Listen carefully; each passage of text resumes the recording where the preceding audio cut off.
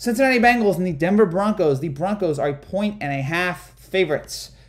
Tough loss for Cincinnati yesterday. Tough loss. Back-to-back losses. Cincinnati on the verge of the playoffs here. The comeback in San Francisco, they get the field goal, and then San Francisco finds a way to run down the field.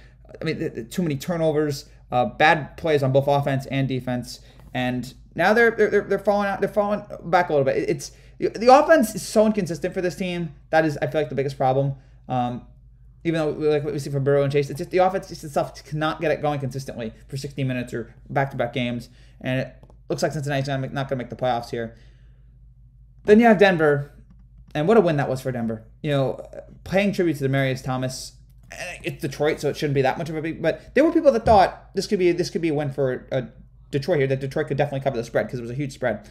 But Denver really did what they needed to do in this game. They paid tribute to Demaryius Thomas in the best way they could, dominating on offense, dominating on defense. They're 7-6. Huge game against the Bengals here. We'll see if they can sustain that momentum. I think both these teams have concerns and problems. I'm liking Denver here in this game. I think Denver's just a little bit better on the offensive side, on the defense. I think especially on the defensive side. And Cincinnati just cannot put it together consistently on offense. So I think all of that is going to lead to a Denver win here.